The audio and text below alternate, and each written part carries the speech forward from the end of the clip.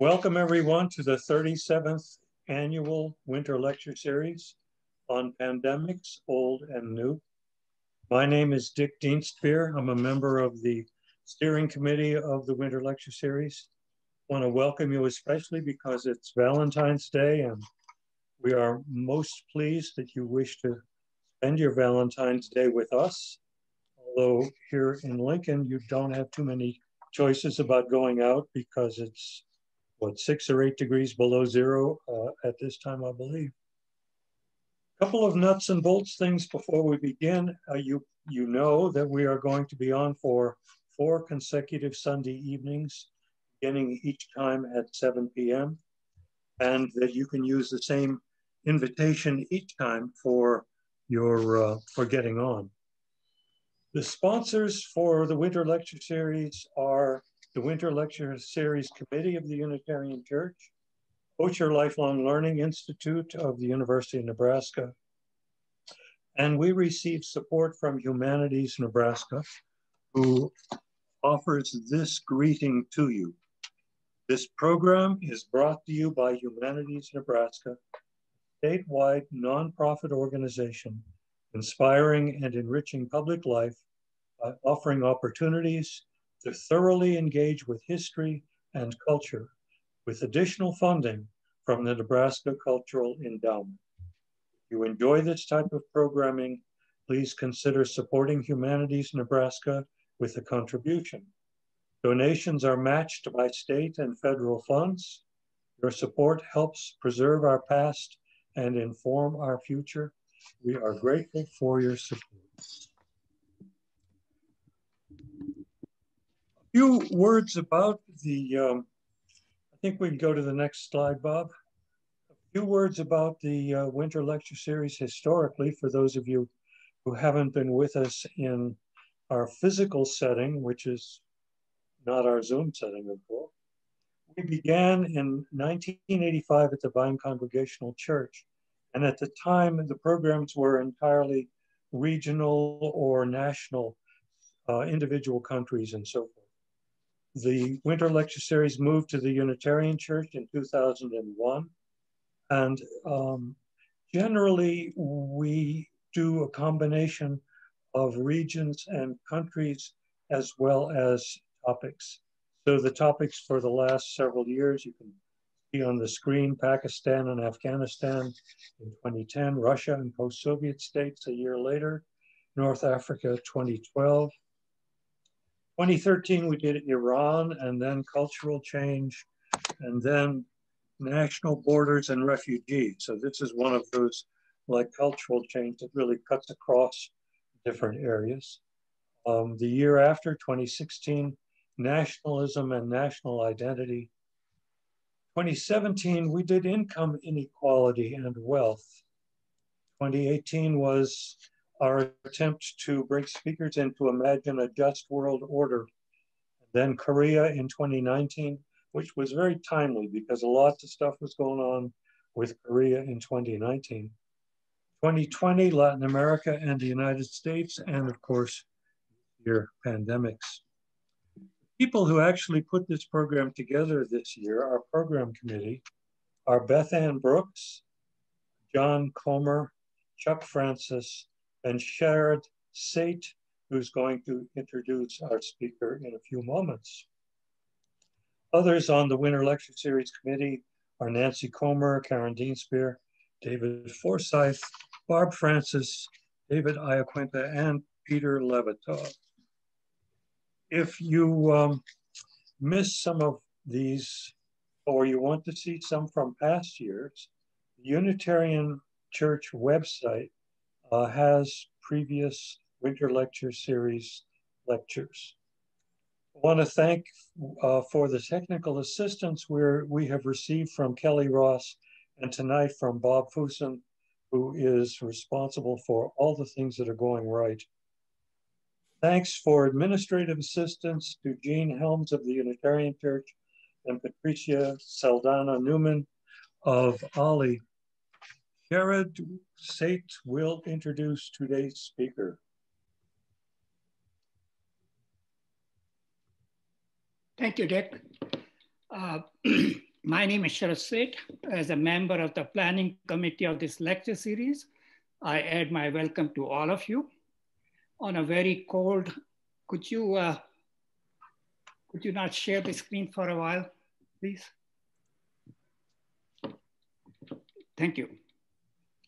So I add my welcome to all of you on a very cold and frigid day, not just in Lincoln, but much of the US. It's just as well that we are meeting today over Zoom. We are very pleased that so many of you have chosen to participate. In order to avoid external interruptions and distractions when we are joining from our homes, here are a few do's and don'ts provided by our Zoom host, Kelly Ross.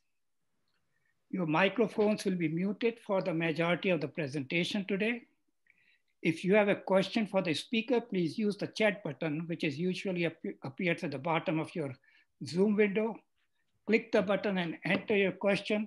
It will then be saved in a queue for our Q&A session.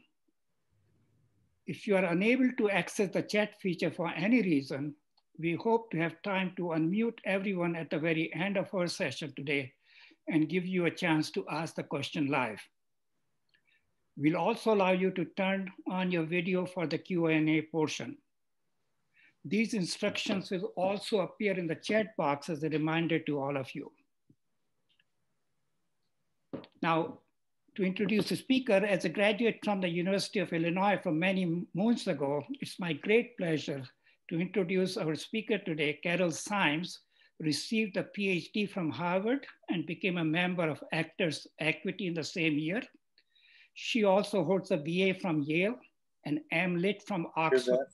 PhD and actors. And a certificate in stage combat from the Society of British Fight Directors. She's currently an associate professor of history, classics, and medieval studies at the University of Illinois, Urbana-Champaign. It's not possible to list her many professional achievements in a short time available to me, so I'll share only just a few highlights here.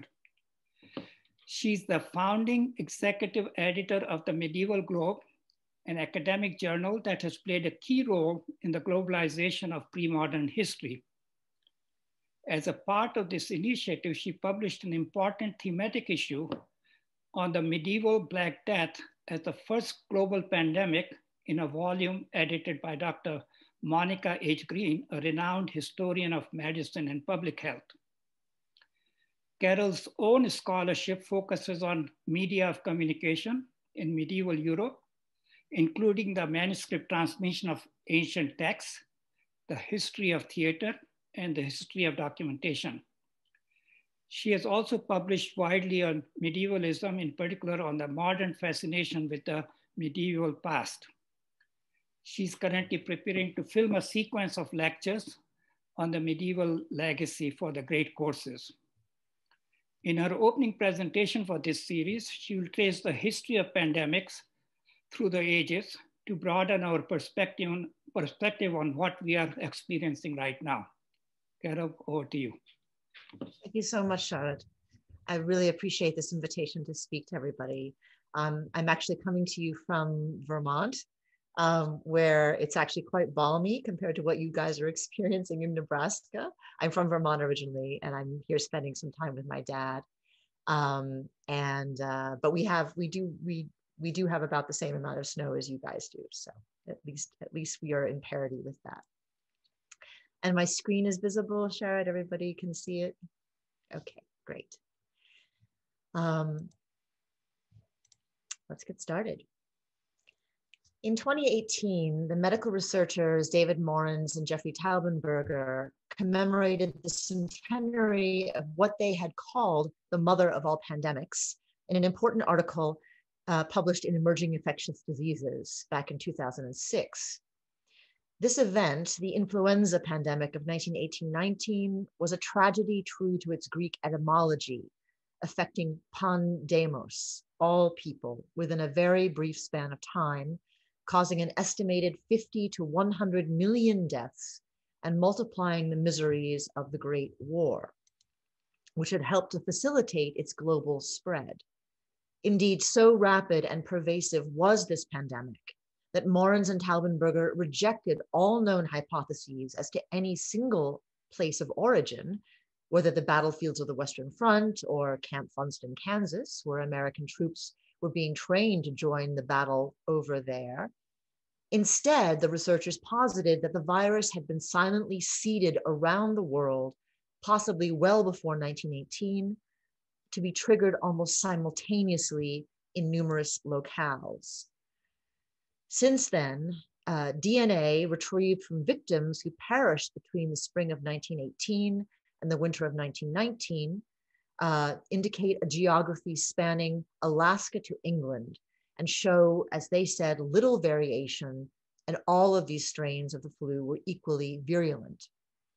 The name Spanish flu, which we really should shun, is a misnomer. It reflects the fact that many combatant nations of the Great War, which did not end until November 1918, so in the middle of this pandemic, actively censored news reports of its spread. Only in neutral Spain was the reportage allowed, which gave rise to the erroneous narrative that it had emerged in Spain.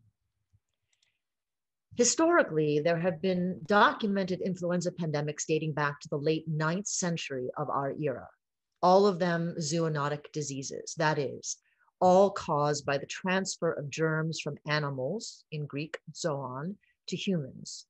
In all these cases, flu is traceable to the globally mobile population of wild waterfowl and shorebirds, which could, of course, travel widely and rapidly, even in ages when humans could not.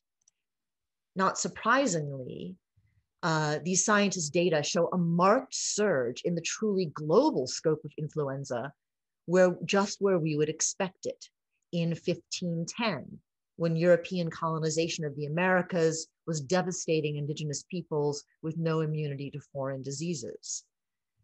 We can then see a steady rise and increase from there until further marked upticks in flu pandemics in the mid-19th century, when steamship travel fueled a growing global trade and tourism industry, resulting in a pandemic in 1889. In 1918-19, mortality followed an extraordinarily age-specific pattern, disproportionately affecting adults in the prime of life, so different from our experience now, with those aged 20 to 40 dying at 3 times the higher rate than their older and younger contemporaries. Hence the extraordinary number, tragic number of orphaned children.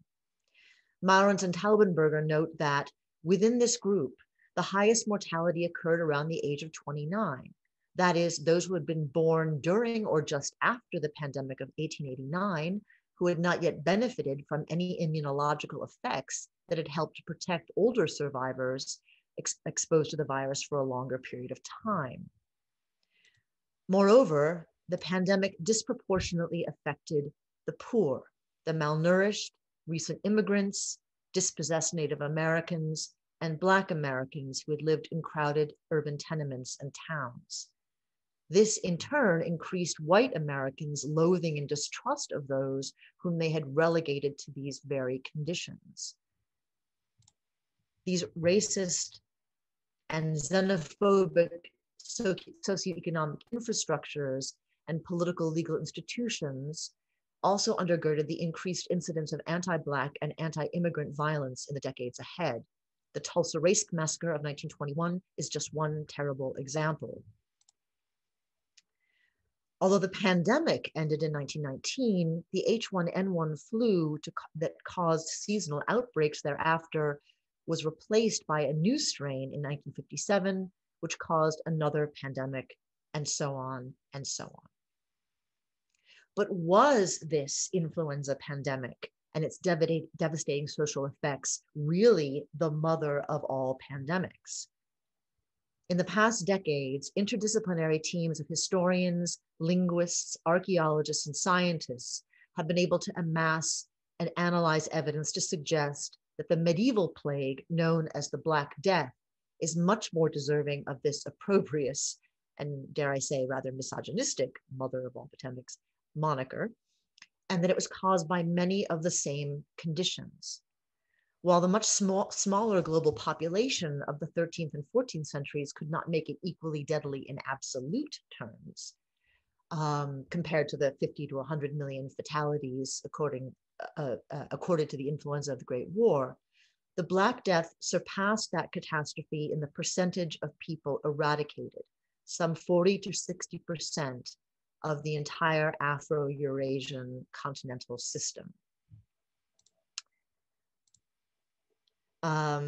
In fact, if we look back at the graph provided by Taubenberger and Morens, which maps influenza epidemics, we see that the global population was already drastically reduced in the middle of the 14th century by that medieval plague, even if it didn't have a truly global spread. And I say if, because we're still not exactly sure how widespread the medieval Black Death was. Note too, that the previous population lost to the Black Death was also exacerbated by a rapid cooling of the Earth's climate at the end of the medieval warm period and a decade-long series of famines in the Northern Hemisphere. So the link between climate change, whether warming or cooling, is a significant contributor to this global pandemic, as well as to our own. So I'll say a bit more about all of those things in a few minutes. But first, just in order to put the prevalence of pandemics in a deeper historical context, I want to argue that we need to recognize that pandemic episodes are a feature and not a bug of all civilizations.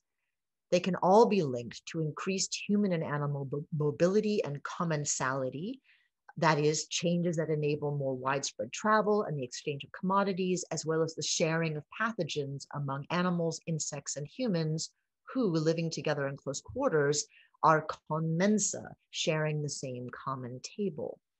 These conditions are also invariably linked to anthropogenic, human-caused degradations of plant and animal habitats and the ravages of war. The very Yersinia pestis bacterium that caused the medieval Black Death was recently, just in 2015, shown to be at least 5,000 years old. That is, it became prevalent at the beginning of the Bronze Age, around 3000 BCE, a time of increased urbanization, intensified agricultural production, and long-distance trade in the elements that made that age's bronze, copper, and tin. Fierce competition for these resources, which were only abundant in certain regions, led to increased local and regional conflicts and eventually to an arms race that was only intensified when new smelting techniques allowed iron to supersede bronze as the metal of choice for swords and plowshares both around the 8th century BCE. This means that the earliest cities in Mesopotamia, the land between rivers, provided the perfect conditions for breeding and fostering the pathogens that cause pandemics. These cities were really multi-species settlement camps, in the words of the anthropologist James C. Scott, walled to protect human inhabitants from other urban competitors and resource-hungry nomadic peoples. They were heavily dependent on the intensive overcultivation of the precarious Tigris and Euphrates watersheds, which were prone to both drought and flooding. This means that the legions of enslaved farmers who farmed these areas came into closer and more sustained contact with waterfowl and animals that harbored disease. Moreover, these fortified cities contained plant and animal species that were also hosts for disease. The Epic of Gilgamesh, our oldest written narrative of this era, lauds the hero's home city, Uruk, as divided into 3 parts: densely populated neighborhoods, pits for the manufacture of more buildings, and folds for livestock intermingled with gardens and orchards for withstanding times of siege. That is, perfect petri conditions for the spread of disease. Even before the intensified urbanization of the Bronze Age, there were enormous, densely packed, multi-species settlement camps like Jericho and Çatalhöyük, now in Turkey, which packed over 8,000 humans and unknown numbers of animals, insects, and pathogens into tiny spaces of as much as 33 acres. So basically the size of a park or a university quad. These cities were therefore as densely populated in their own way as Mumbai, India is today. People literally lived on top of one another in clay apartment buildings. The very fact that none of these settlements or cities survived for more than a few decades is testament to their fragile, virulent ecosystems. When we study their written records or archaeological remains, James Scott observes, it's like we're looking at a snapshot of a human pyramid precariously constructed by writhing bodies that will collapse the instant the photo is taken. The onset of both pandemic and more localized epidemics, therefore, was and is inevitable. Moreover, these outbreaks always have a tendency to further weaken the already fragile socioeconomic hierarchies of any civilization. The first documented account of an epidemic in the year 430 BCE also documents that societal breakdown. It comes from the Athenian exile turned pundit Thucydides, who wrote his history of the wars between Athens and Sparta after he was banished from his polis. Many of you have probably read the soaring funeral speech given by the Athenian general Pericles during the winter before this epidemic broke out, in which he praised the institutions of democracy in his polis and eulogized the young men who had died in the initial campaigns of 431 in the name of its values. Sadly, you probably encountered this speech recorded for us by Thucydides himself, who was there, in an excerpted version and not in its historical context. For no sooner had Pericles' oratory died away, the policies and stratagems that had led to the war caused the outbreak of a plague that killed an estimated 75 to 100,000 people in this small city over a 3-year period. That is at least half of the entire population of Athens. This population had just recently increased because, at Pericles' behest, families and agricultural laborers living in Attica in the region around Athens had been encouraged to move inside the walls of Athens, abandon their farms and crops to the Spartans to avoid stretching the resources of Athens' citizen militia. As a result, tens of thousands of newly impoverished country folk moved within the walls of Athens with their livestock, camping out in its narrow streets and marketplaces. Thanks to Athens' formidable navy, Pericles had reasoned, this entire population could survive on supplies shipped in from the port of Piraeus, which was connected to the city by its long walls, nearly 7 miles long. So it was that at least some of the more than 30 pathogens that have since been identified as causing the plague in Athens came in with those overseas supplies, while others had just come in from the countryside. The result was probably typhoid, combined with a viral hemorrhagic fever from person-to-person contact, as with Ebola, and certainly exacerbated by other diseases as well as by malnutrition and overcrowding. While these medical diagnoses have been made with the help of ancient DNA in the past 15 years or so, Thucydides himself describes the causative conditions which he observed and suffered. And this is Thucydides. Distress was aggravated by the migration from country to city. There were no houses for the new arrivals, so they had to live in stifling huts in the hot season of the year, and destruction raged unchecked. The bodies of the dead and dying were piled upon one another. Sanctuaries in which people were camping were filled with corpses. All the funeral customs which had previously been observed were thrown into confusion, and the dead were buried in any way possible. In other respects, too, the plague marked the beginning of a decline to greater lawlessness. People were more willing to do things which they would not previously have admitted to. No one was willing to persevere in struggling for an honorable result. Meanwhile, people dying inside the city were dying inside the city, and the land was already being laid waste outside. Already over-farmed, the Attic Peninsula was now a wasteland of smoking olive groves and wine vines, the two major staples and marketable commodities of the region, both of which would take at least a generation to regrow, if they were ever replanted. Oh, and Pericles' strategy of relying on imports from Athens' overseas colonies and allies, this turned out to be a massive miscalculation, as those colonies were themselves laid waste by the Spartans as they acquired their own navy and blockaded the port of Piraeus. So eventually, the Athenians were starved into submission and surrendered their empire and its walls and their democracy in 404 BCE. So that's our first narrative of an epidemic, which even on a localized scale caused between 50 and 100,000 deaths in a small city. What about this medieval mother of all pandemics, which unfolded on a global or at least hemispheric scale? Our knowledge of this plague has been utterly transformed in the last 5 years. Much of this research, I'm proud to say, was published, as was kindly mentioned, in the journal that I helped to found at the University of Middle Illinois. And this particular issue, edited by Dr. Monica Green, assembled scholars across the spectrum of the humanities, sciences, and social sciences to present the results of their research in an open access publication, which you can find online, and it's also been published as a book. That research was catalyzed, again, remarkably, in 2011 by the discovery of one of London's massive cemeteries for Black Death victims, excavated by a team of historians and bioarchaeologists who were able to extract ancient DNA from the teeth of those victims.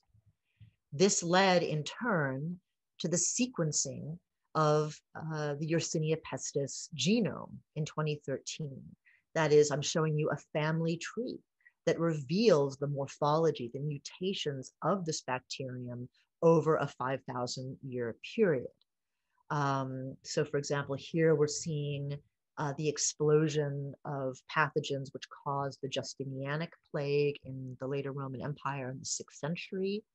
And then here we're seeing what is colloquially called the Big Bang, the polytomy, which catalyzed the Black Death in the Middle Ages.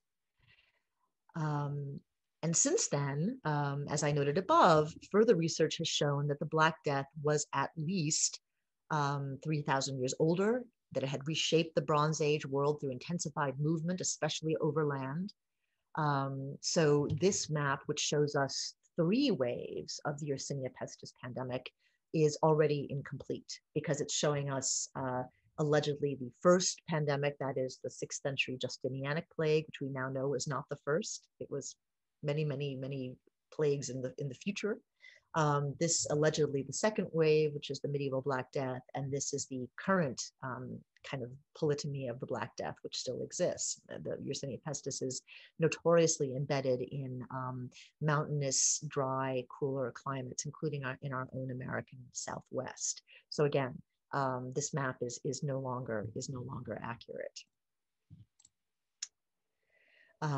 So again, if we cast our minds back to the late Bronze Age, what we have to recognize is that, again, a period of intensified movement through trade, overland communication on horseback, horses being hosts to Yersinia pestis, as well as to other diseases. It's also being spread by sea.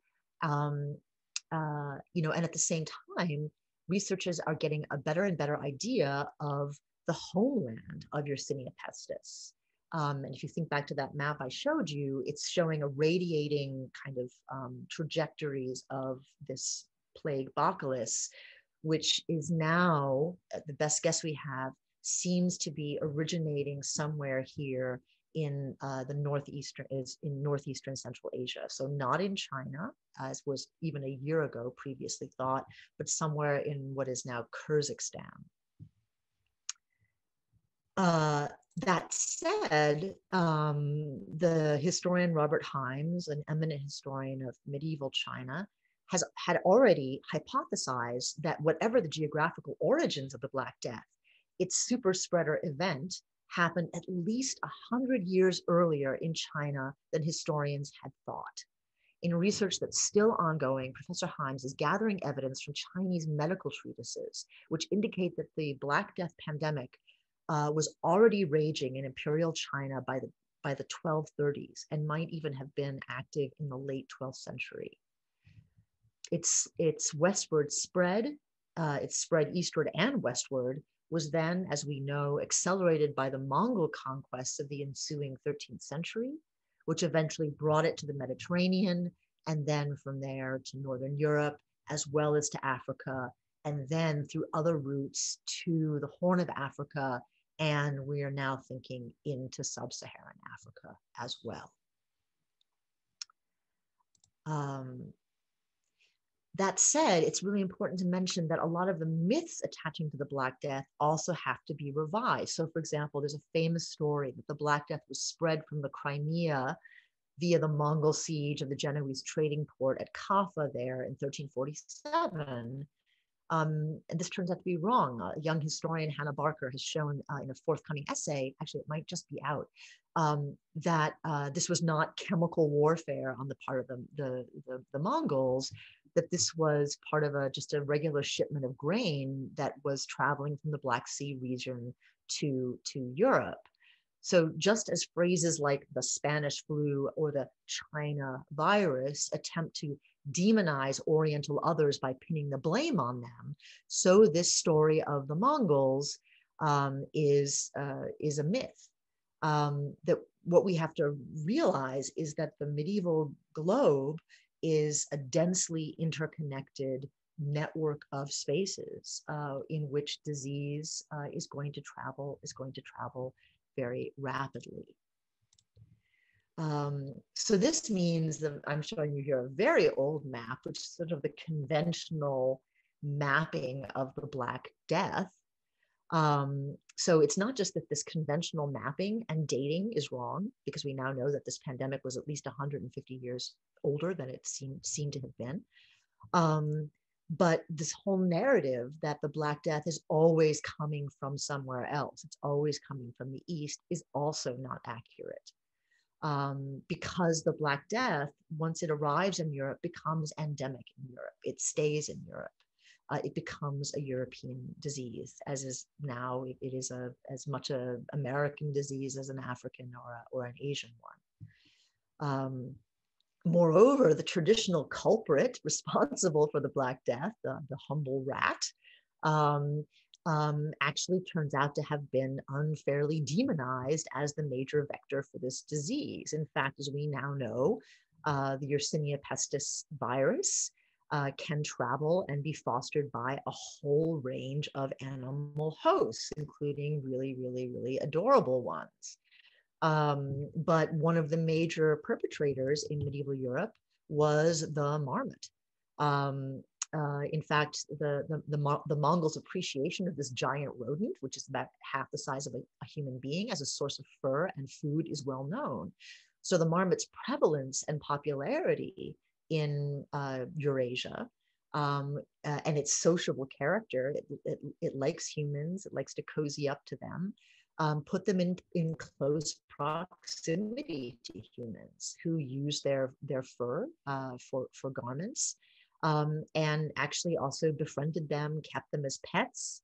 There were Alpine villagers who used to take marmots down into the big cities in south of France and into Italy as performing animals, and again thereby spread the disease into urban areas.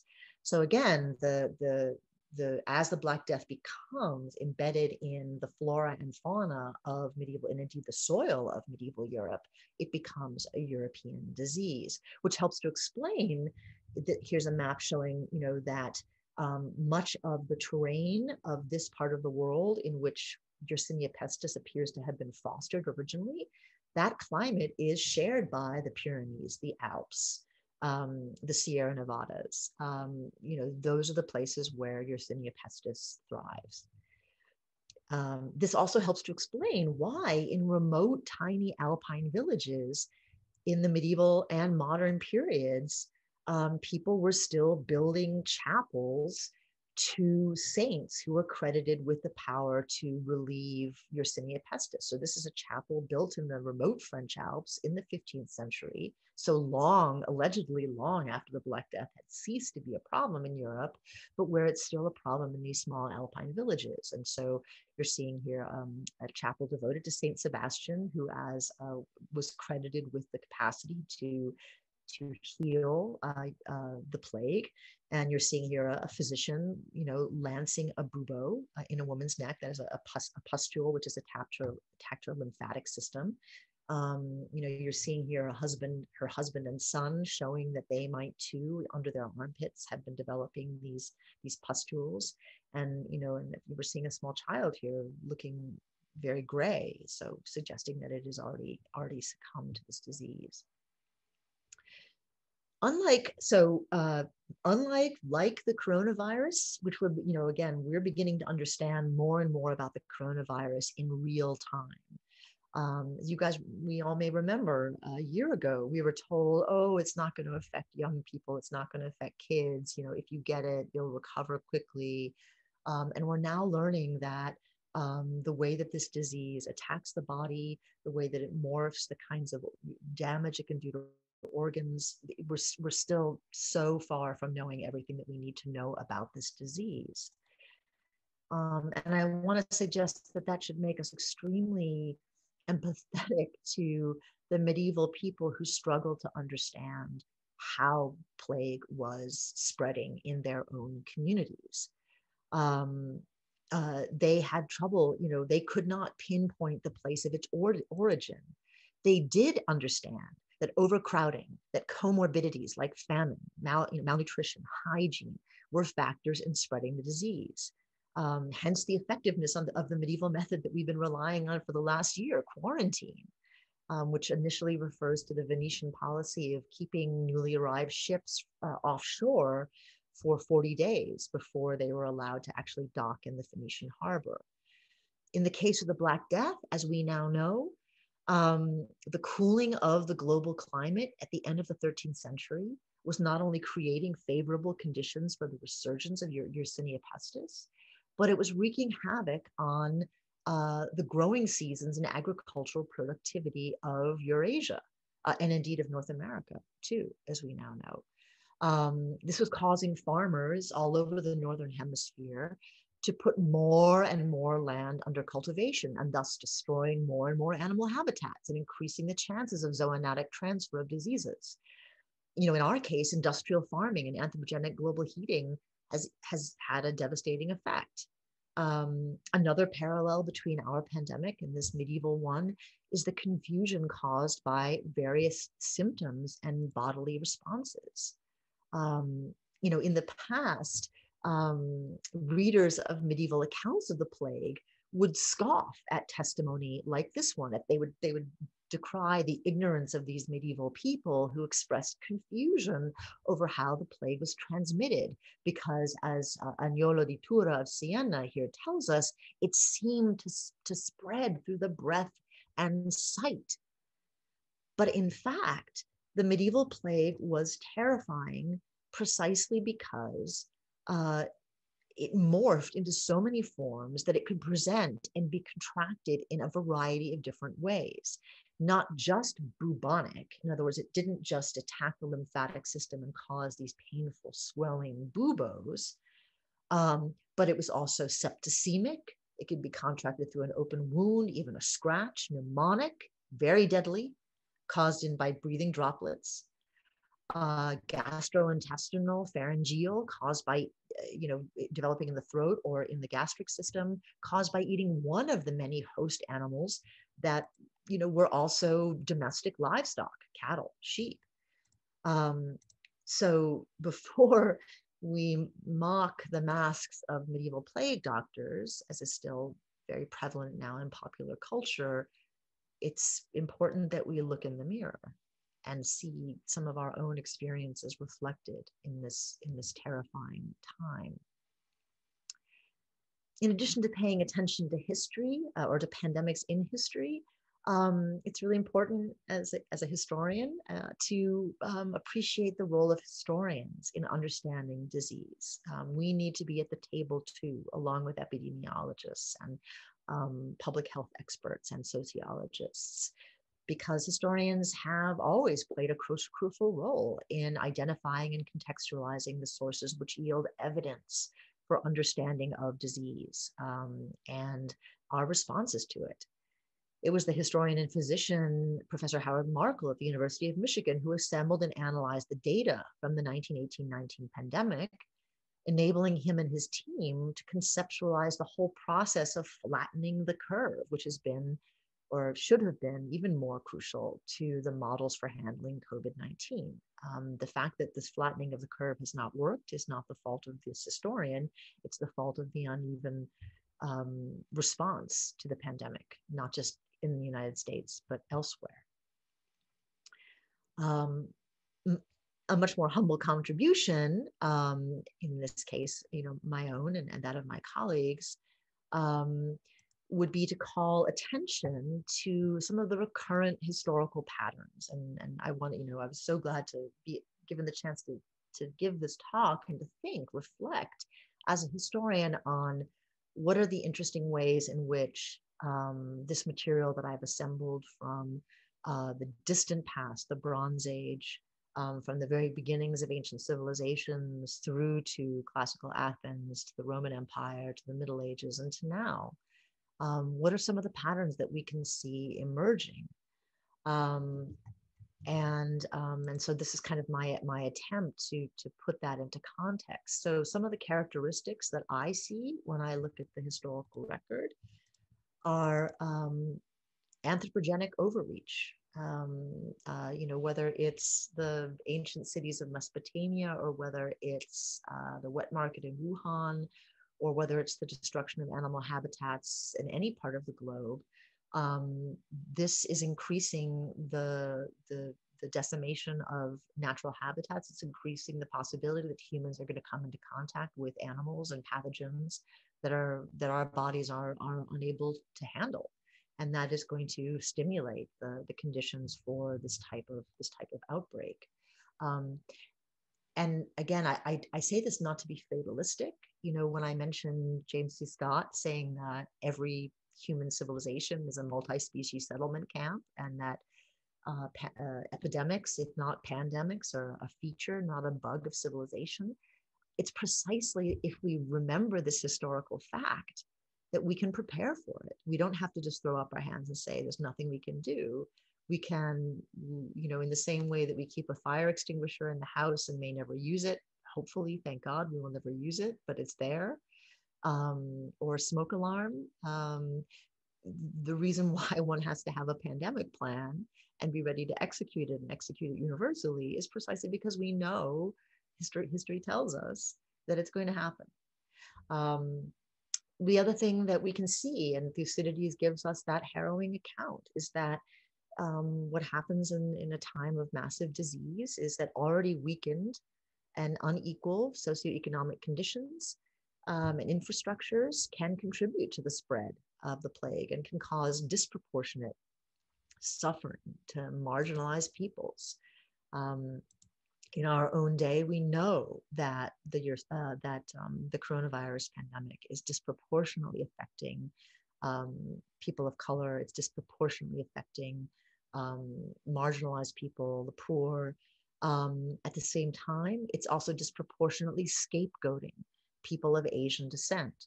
In my own period, the scapegoats were very, very frequently the already vulnerable Jewish communities of Europe, who were accused of poisoning wells and causing the conditions in which the Black Death would spread. So any tensions that are already coming to the surface or buried beneath the surface in a society can come to the top at a time like this. In fact, many of the Jewish populations who were murdered by their Christian neighbors in medieval Europe during the Black Death had been living side by side with those neighbors for decades, for generations. But it was this catalyst that caused a wave of pogroms throughout Christian Europe in the 14th century. We also see in all these cases the breakdown of fragile institutions of governance, community norms, and neighborliness. Remember, Thucydides said people were starting to do things that they would never have done. People were starting to feel so desperate or so privileged or so, feeling that it was no longer necessary to abide by the civilities of neighborliness, of civil society, that they were willing to take risks and put their neighbors at risk. So this is going to mean that these fragile institutions are going to, again, create scapegoating, in our case, structural racism. This is going to manifest itself in different ways depending on the conditions of a particular society in history. I would also point, I think, to the uneven or uninformed public health responses, which are again, a problem of ancient and medieval societies, and have turned out since the year that we've been dealing with this to be very much a problem in our own society too. You can have the best plan in the world, but if you don't have anybody to enforce it, and you don't have a sense of shared obligation and citizenship amongst the people of a given society, then that plan is going to be ineffectual. And then, the other thing that we are, probably going to have to be anticipating in future years and decades to come, which is longer term social, economic, and political effects, which could manifest themselves. They certainly did after the Black Death, in popular rebellions, civil unrest, even more autocratic shutdowns and crackdowns on these kinds of things in ensuing decades. Some of these after effects are, one could say, more positive. In the Middle Ages, and in fact, I actually have a couple of slides which I could even show about this. Let me just see if I can fast forward here. Yeah, I don't want to spend too much time on this. So, for example, I mentioned that the intensified hatred of medieval Christians toward their Jewish neighbors manifests itself in pogroms against those Jewish communities. And I'm showing you here a recently excavated cemetery in Catalonia, which we have both textual documentary evidence of the pogrom against these Jews, and we also have this particular mass, this communal grave. I won't say it's a mass grave, because it was actually a grave that was dug for the surviving Jews of this community for their loved ones. And again, it happened in the summer of 1348, in the aftermath of an outbreak of the Black Death. So that is very much a massive and tragic consequence of this type of pandemic. We can point to medieval Jews had already been scapegoated and targeted, being forced by both ecclesiastical and secular authorities to wear a distinctive badge, the Jewish badge. This is a medieval invention, which is revived, as we all know, in the 1930s in German-occupied territories of Europe, and was used in the project of rounding up the Jews of Europe for extermination. So this is an unfortunate legacy of the Middle Ages. And of course, the idea that Jews are apt to try to target Christians, to kidnap Christian children and torture and kill them, is very much a revival right now in the QAnon conspiracy universe of the medieval idea of blood libel. So we're seeing weird echoes of these medieval superstitions coming back in our own time. But maybe a more hopeful thing we could point to is that if we look back in the 1350s, in the immediate aftermath of the Black Death, Europe's population has been reduced by 50%. And this means that land, which had been overcultivated for hundreds of years, is finally able to lie fallow again. Hundreds of thousands of villages are abandoned throughout Afro-Eurasia in the aftermath of the Black Death. And that means land that had been over-intensively cultivated, look at this rocky land that people were trying to put under cultivation in the 15th century, is allowed to come back and become fertile again. So that is a positive, for the medieval people who survive the Black Death. It means not only more land, but it also means less land has to be under cultivation to feed the massive population. That means that people are eating a more varied diet, that you're not having to put everything under wheat. You're able to grow legumes and vegetables, and you're able to pasture livestock. And people were eating a healthier diet around 1400 in the aftermath of the Black Death in Europe than they eat now in Europe. precisely because there were more resources for the people who survived. Another positive outcome, I guess, from a sort of socioeconomic standpoint, and I'll sort of close with this sort of helpful, hopeful idea, is that laborers, for the first time, recognized that their labor was valuable. I would love to see the same thing happen in our own society. Why just the fight for 15? Why not? These are the medieval peasants. Those were the frontline, essential workers of the medieval world. And it was in the aftermath of the Black Death when they recognized that they are the ones who have the know-how to cultivate the fields, to provide the food that is feeding the entire population. And they take political action. There are essentially labor strikes throughout medieval Europe in the wake of the Black Death. The Parliament in England desperately tries to pass a law preventing medieval peasants from moving around. You notice the way Parliament puts it, it's because of the malice of these idle servants and peasants. No, it's not their malice. They recognize that their labor is valuable and they're moving around in search of people who are willing to pay them a living wage.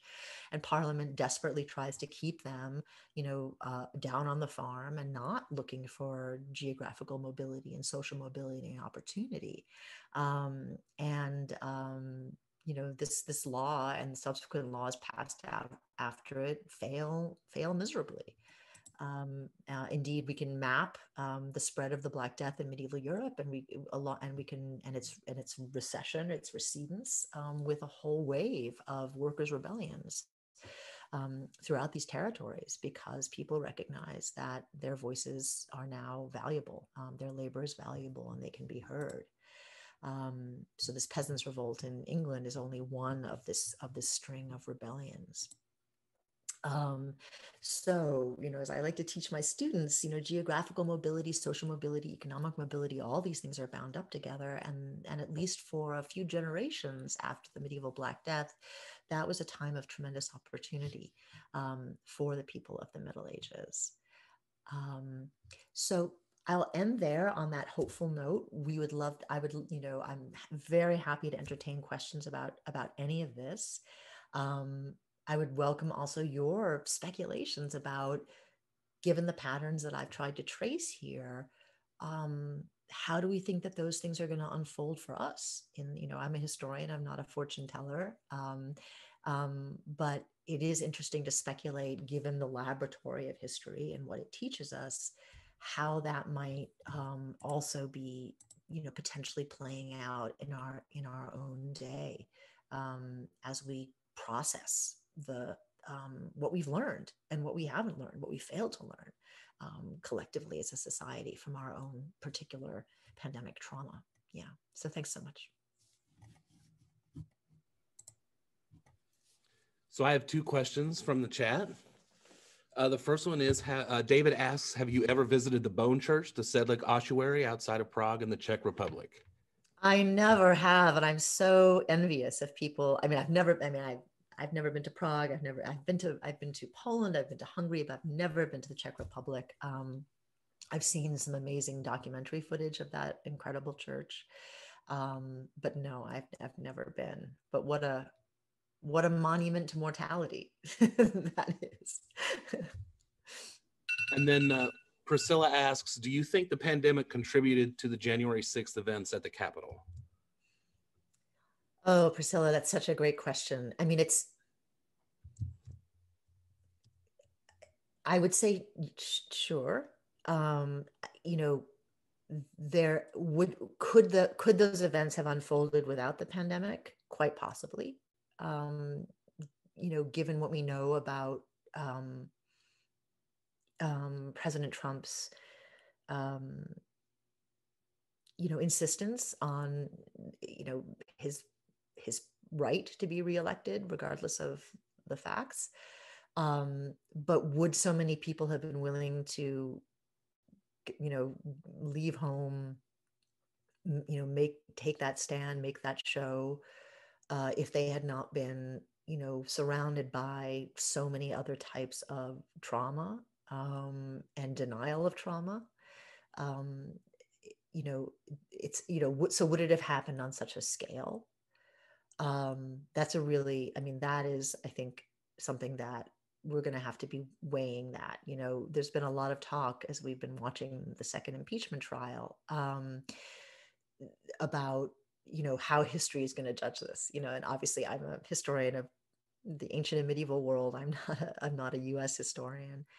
And I value the testimony of my colleagues so much at this time.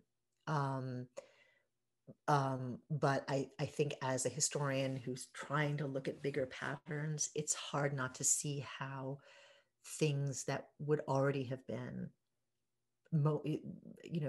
phenomena of enormous kind of political and socioeconomic frustration for people becoming even more explosive, and I think that we saw that this summer in the Black Lives Matter protests in the aftermath of George Floyd's murder, and the recognition of the kind of scale of brutality against African-American men in particular, and women in our country. So yeah, I think everything has been kind of ratcheted up in a big way. And I'm, that's why I wanted to be careful and say, it's not that there wasn't violence against Jews in medieval Europe before the plague. There certainly was. It tended to happen, though, at times of increased social and political crisis. So, for example, we know that violence against Jews tended to happen every time there was a call for a crusade. So, certain kinds of political rhetoric, certain kinds of movements tend to have these kinds of ripple effects, and they tend to affect disproportionately those people in any given society and historical era who are already vulnerable and who are already kind of struggling on the margins of society. A few more from the chat. Rick asks, what about helping other countries in Africa, South America? Do we share vaccinations? Yeah, I think that's such a great point. I mean, what our growing knowledge of the medieval Black Death is teaching us is that, that the entire Afro-Eurasian landmass was completely interconnected. One slide I didn't show, but I'll just mention is we know, for example, that the scale of depopulation in North Africa was so great that irrigation canals linking the Nile to the fertile farmlands of Egypt, irrigation canals that had been maintained since the time of the pharaohs for 5,000 years. There's no longer enough people to maintain those. And Egypt is the breadbasket of the Mediterranean. So if Egyptian agriculture fails, everybody in the Mediterranean basin does not eat. So the idea that, it is not just, it is enlightened self-interest for us in developed countries to be protecting and providing for our neighbors in the global South, in Africa, in Asia. Because again, even if we're doing this just for selfish reasons, which I would hope we weren't, but it's because we live in an interconnected world. And even though the medieval globe is maybe a G with a small g, we don't know if there's, we don't know yet the extent of, for example, oceanic connectivity in the 13th or 14th centuries. But the point is that people came to recognize in their own small way the degree to which all of these things are interconnected. And we, of course, cannot guard against that in our age of global travel and all those kinds of things. So absolutely, I think we need to be, here's where the nation state, which is a sort of a modern invention, has its beginnings in the Middle Ages. It is a barrier. The more we think about us versus them, and the more we think about enough stuff for us and just to take care of ourselves, the more we're ignoring the fact that these things that we call borders are porous. They always have been porous. And it is again, it's enlightened self-interest, if not good Christian or good human values, to be sharing resources. Hopefully I don't mispronounce this. If I do, my apologies. But Barry asks, there's been such an unequal impact by COVID across countries, 25 dead in New Zealand, 460,000 in the US. Is that indeed unique historically? That's such a great question, Barry. One of the things I pointed to was the unevenness of government responses to the plague. And I think one would find, if one went back to the 14th century in Europe, you would find similar disparities. There were some communities that were extraordinarily successful in keeping their population safe by imposing a very strict quarantine, by not allowing people to leave their homes, which of course, as you can imagine, no one likes that. You know, people didn't like it in the 14th century, they don't like it now. But there were some, especially more autocratic.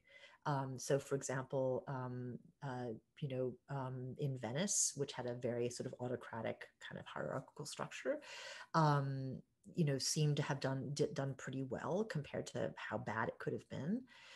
So some, depending on and we've seen this with Jacinda Ardern in New Zealand, depending on how determined your ruler is to put these strictures in place and to maintain them, it can have an enormously positive effect. Not all rulers were able to do that. Not all of them had the power to do that. Sometimes conditions just didn't make that possible. So I actually think that we would see a similar sort of disparity and unevenness in the response. Something we do see absolutely in the historical record is that there were some urban areas that were actually trying to keep track of the death toll. So in places like northern Italy, in the Islamic world, where there were very old traditions of record keeping, keeping censuses, we know that, for example, the Sultan in North Africa, in Muslim Egypt, when people died, they had to register, the relatives had to register that death with the local authority. So we actually know how many people were dying in North Africa, under these Islamic rulers. We don't know that stuff from London because people were just thrown into pits. There was no attempt to document them. So again, these uneven responses when it comes to keeping people safe, documenting what's actually going on, keeping a record. Some towns were very successful in protecting their Jewish populations from violence. And others were not. So again, really, really uneven depending upon what the local authorities were empowered to do and how their communities responded. This one comes from Michael. He says, Paul Farmer in a recent book has emphasized that the Ebola outbreak was much worse because of a lack of basic medical infrastructure.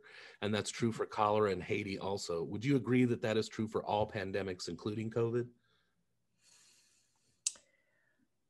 I mean, absolutely. Medical infrastructure is hugely important. This is a place where, I was urging, empathy for our medieval counterparts as they struggle to deal with a disease that we only know more about. I mean, we know more in the last 5 years than people have known about this disease for 1,000 years.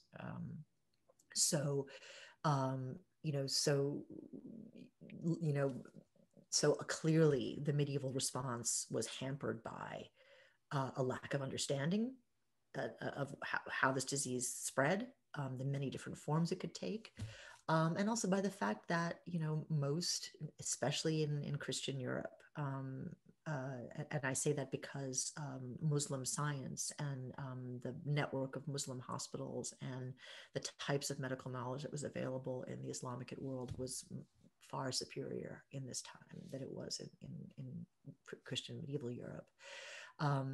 There were hospitals in medieval Europe, but they were not intended for this type of mortality.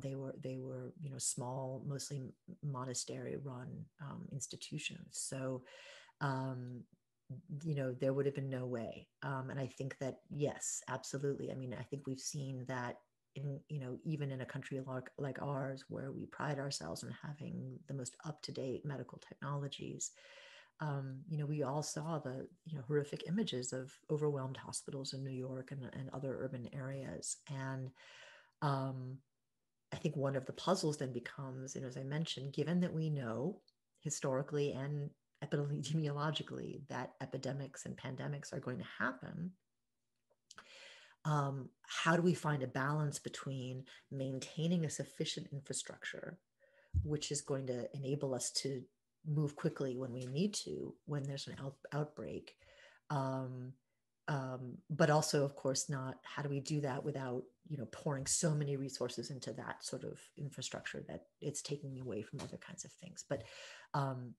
absolutely, I think that unevenness, I mentioned that Yersinia pestis, this medieval bacillus of the plague, is, it still survives in parts of Africa and parts of Asia and parts of North America, where the climatic conditions are favorable. But it's not an accident that when the plague breaks out, it tends to become more deadly in Africa, not because, precisely because of it tends to be a lack of the type of medical, if you happen to be so unlucky as to encounter a rodent, while hiking in, the American Southwest, you will be able to get medical attention, but that's not always the case in some more remote areas. This question is from Sue. She asks, do you think the world population has reached a point that there will most likely be pandemic after pandemic? Sue, it's a great question. And I mentioned that, we don't know what the population numbers for the Middle Ages were, but we do know that the population of the Eurasian landmass was so great around the year of 1300 that essentially every inch of land that could be put under cultivation was under cultivation, like from Ireland to the Ukraine. I mean, Europe could not feed its people, no matter how much land it had under the plow. You add that to the cooling climate, in our case, the warming climate. So in the Middle Ages, the cooling climate was causing famine. In our own age, it's going to be causing, unknown kinds of disasters. And so all of these kind of underlying conditions, which exacerbate and exacerbate the plague and make it more deadly. I think that we see that happening in the 13th and 14th centuries, and yet the population is a fraction of what it is on the globe today. So I think that in addition to, again, I don't mean this to be fatalistic, because I think that if we can anticipate the need for this type of infrastructure and cooperation and understanding, we might be able to head some of these things off.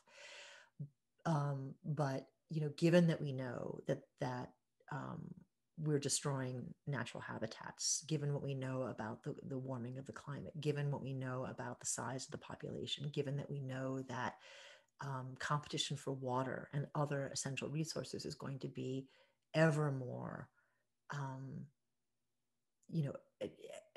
intense in the coming decades, I think we have to brace ourselves for the reality that these types of diseases are going to be more prevalent unless we can make some kind of a major change. And this is the other thing about being a historian, if you look, I've got 10,000 years of data, which tells me that people tend to respond in the same kinds of ways to the same kinds of pressures, and it just happens at different scales. And we all wish we could learn more from the laboratory of the past, and that's what I would hope. But it would take a tremendous act of global cooperation.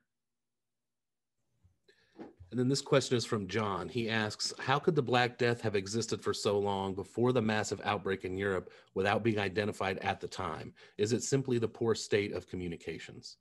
Great question. So I mentioned this brilliant historian, Bob Hymes at Columbia. who is doing amazing research into Chinese language sources, because one of the problems has been, you know, if science is teaching us that the Black Death actually was breaking out in Central Asia and in Imperial China 150, 200 years before it reaches Europe, why isn't it being mentioned in Chinese sources? And what Bob is preparing to argue, based on his analysis of these sources, is that it is being talked about, but it's being talked about in a very euphemistic way. And he's finding references, for example, in Chinese medical treatises to symptoms that match up with some of the symptoms that we see that are coming from, you know, the plague. And he's seeing references in particular to the use of rhubarb as a curative. And it turns out that there are chemicals in rhubarb which are actually useful for treating the plague. So part of it is we're not sure yet how to read some of these sources, you know, until somebody comes along and is able to look at this entire corpus of sources the way that Bob Symes is doing. We don't know that. Absolutely. I mean, you know, people are, you know, as the Mongols are moving in and out of this region where Yersinia pestis is already embedded, that's happening really quickly. You know, that's causing, you know, a massive spreading of not just Yersinia pestis, but lots of different kinds of things. And, you know, it's, you know, when it's happening in real time and you don't have global news and satellites and social media, you know, there's no way for this kind of news to spread. So I think that it's partly that the kind of communication infrastructure is just not as robust and it's slower than it is now. But part of it is also that we historians have only just begun to work with our colleagues in the sciences. And, you know, the way that what's exciting about being a historian now is that you have to be able to talk to and work with, you know, people in a huge array of disciplines, because when history is dependent upon the study of disease and ancient DNA and mapping of genomes, that means that, you know, if you know, the documentary record is like this big, it means that it's expanding what we can do as historians. And it's really exciting, you know, the everything, you know, by the time our kids or grandkids are you know, in school, what they're going to know about the distant past is just like astronomical compared to what we know. So part of it is just that we as historians haven't had this evidence, or we haven't known how to read this evidence. And that makes it really exciting, actually. All right, so those are all the questions from the chat box. Everybody should now be able to turn their video on and unmute if you have a question for our speaker. Thanks for the great questions, everybody. I wish I could answer those. I wish I could better and more authoritatively speak to those that are of absolute moment for us right now as people living on this planet. Carol, as a historian, can you get into a little bit more of what happened in Europe when Europe lost almost half of its population rather suddenly?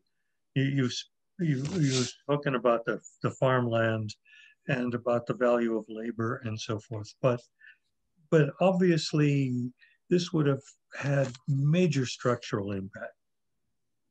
Absolutely. No, it impacted every, you know, historians are now thinking about trauma with respect to the Black Death, you know, multi-generational trauma.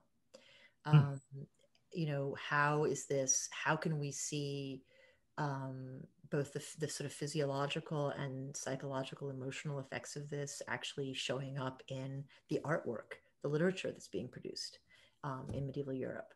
How do we see it affecting, you know, how do we see it affecting attitudes toward religion?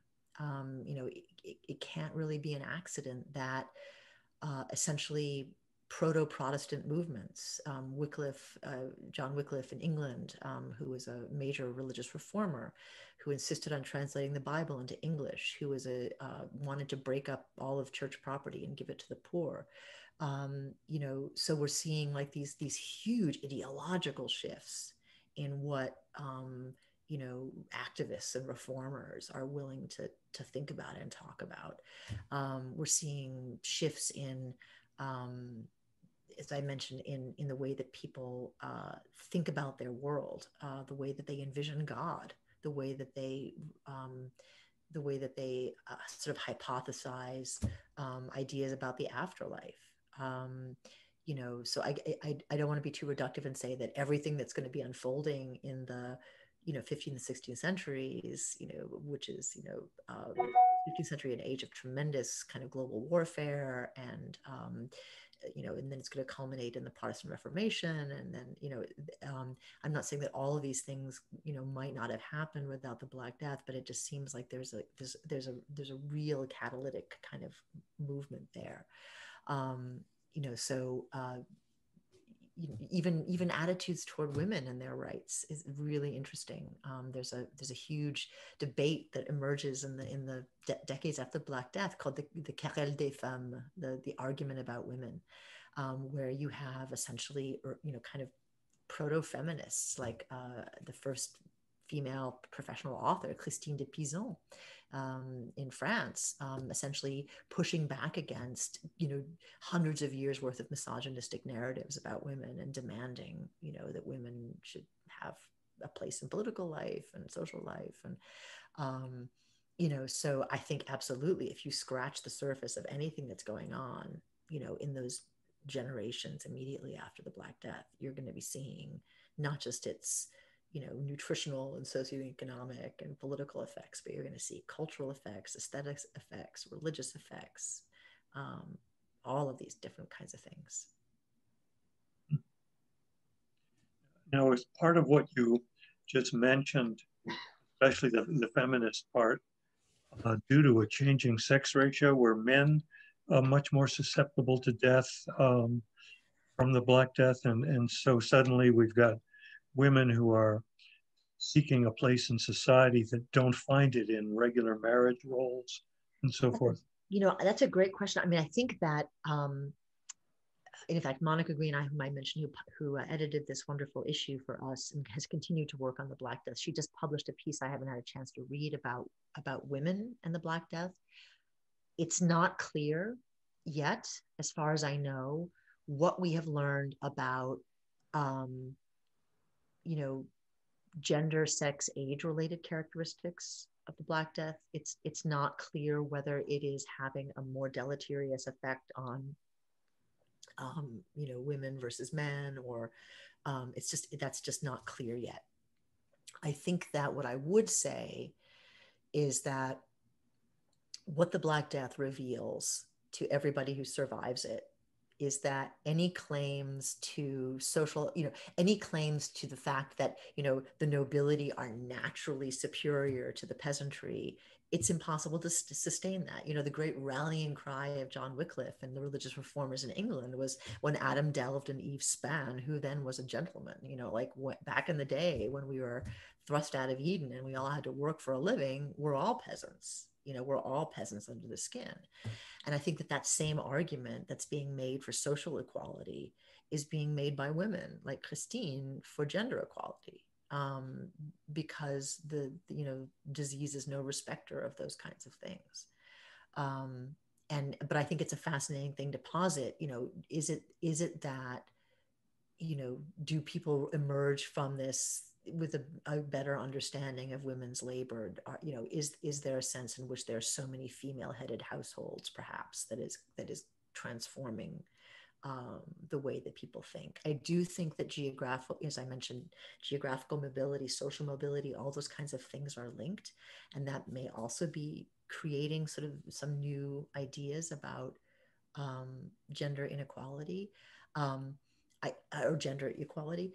I will say that here's an irony, is that, most of the Middle Ages is a time of tremendous empowerment for women.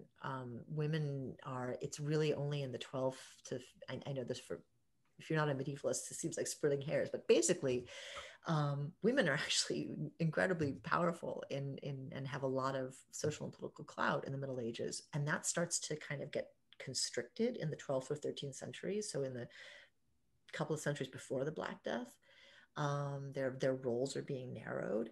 And so it does seem as though the Black Death is kind of relaxing some of that kind of narrowing down of avenues for women. It's kind of, you know, it's, and again, in the aftermath of this massive trauma, you know, people have better things to do than to kind of, you know, police the gender boundaries, hopefully. Sure. Thank you. Thanks. If I could add a comment about the Black Death, and as we try to analyze behavior of the people who lived or died during this time, and we try to interpret about how they behave because of infection, but there was no concept of infection in those days. We laughed at the silly suits that they wore to protect themselves, and we knew that if a ship was trying to disembark and people were dying on the ship, they knew better than to let the ship unload their passengers. But they didn't really have a concept of infection, and even much more recently, you know, they didn't talk about viruses and so on. They talked about the night air was bad for you, you know, and things like that. They just didn't understand, you know, what this infection was all about. No, I mean, that, of course, they didn't, and yet at the same, I mean, I think what I wanted to emphasize was, you know, to say that the virus seemed to spread through breath and sight, or it seems to spread through the night air. Sure, that's not a scientific explanation, but what it captures is an understanding that things are being transmitted in ways that we don't understand. And given, as I mentioned, that Yersinia pestis attacks the body in so many different ways, you know, if it attacks your lymphatic system and you get those awful buboes, you're actually much more likely to survive. And so how, as a person, do you make sense of the fact that, okay, I have had these buboes and I've survived, and then all of a sudden, you know, this person next to me drops dead without a mark on them, because unbeknownst to me, they've eaten something or they've inhaled something, and it's attacked their body in a different way. And, you know, so I find that a tremendous sort of call for empathy, you know, rather than be like, oh, those medieval people, they're so stupid, you know, like, oh, no, actually, there are just a lot of things that they just had no concept of. Thank you. Thank you.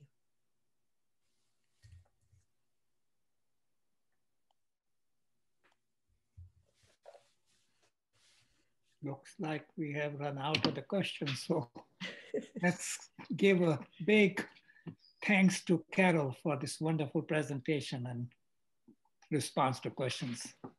Thank you so much, everybody. And hopefully you've got an amazing lineup for the next few weeks. So it looks like you've got some people come on the roster who are going to be doing a better job of answering some of these kind of more, you know, current of the moment disease related questions. But hopefully this has been useful in thinking about the kinship that we have with generations of people who have come before us, who have struggled with some of the same kinds of issues. Thank you so much. We always hope that the first lecturer in a series is one who is so sharp and knowledgeable that everyone comes back to all the future lectures. And I think in our case, we've lucked out with you. Thanks so much, Carol. Thank you so much, everybody. It's been such a great opportunity to meet some new friends. So stay warm there in Nebraska. Bye-bye. Thank you, Carol. Take care, everybody. Take care. Bye-bye. Thank you.